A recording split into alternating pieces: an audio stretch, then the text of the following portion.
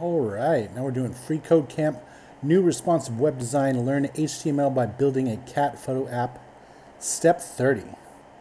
To improve accessibility of the image we just added, we're going to add an alt attribute with the text 5 cats looking around a field. So it's for this image right here.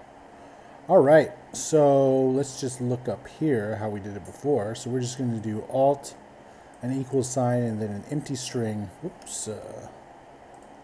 And then we're going to have this in the string. All right, so let's do that. Say alt, equal sign, empty string.